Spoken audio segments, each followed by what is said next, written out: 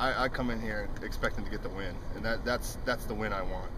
You know, no matter how it comes, that's my ultimate goal coming in here is getting the win. I would have never called out Daniel and said, hey, let's have a fight, if I didn't truly believe that I could win. Yeah, and Daniel did say he had a little concern with what you said, some of the comments he said. He thought maybe, didn't say cheap shot, but he thought, there were some personal things that were going on that you knew about that you wish, that he wishes maybe you would have left it alone. Do you have any regrets at all that maybe you took it a little too far? No, I think that's a business. We need to come out here and we're getting in a fight. I mean, that's about as raw as it gets. So whatever leading up to that is, I feel like it's pretty fair game. You took this obviously on very short notice. How's the weight cut going for you? Oh, great. I feel good. I needed something to eat while I was coming into this workout. So my weight's pretty good.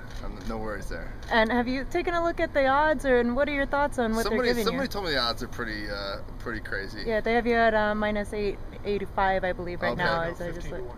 Okay. Oh, 15 to 1? I like that better. So place your bets. Will you bet on yourself? I would love to, yeah. I just don't have any money. Yeah, no, I'm an underdog kind of guy.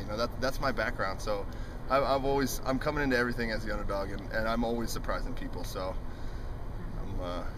I'm looking forward to it. I feel comfortable there. With the short notice, taking the fight on short notice. I mean, have you ever done anything like that before? Because this is huge. Well, our philosophy is just because it was so difficult to get fights, we just said we're always trained to be ready for this type of situation. However far-fetched it was, that was in our game plan. So I've been training hard. I mean, obviously, you take your breaks when you need it. You get banged up here and there, but I mean, I feel like I've been through a camp myself.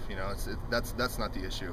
And I think just an overall, living a healthy lifestyle and just having that hunger for this opportunity, that's all I needed.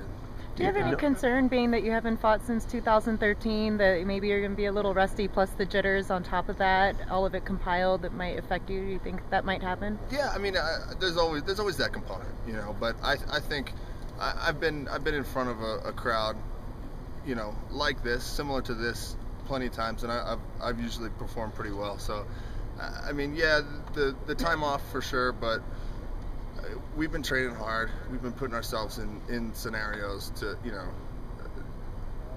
make it like competition. So I'm not worried about it.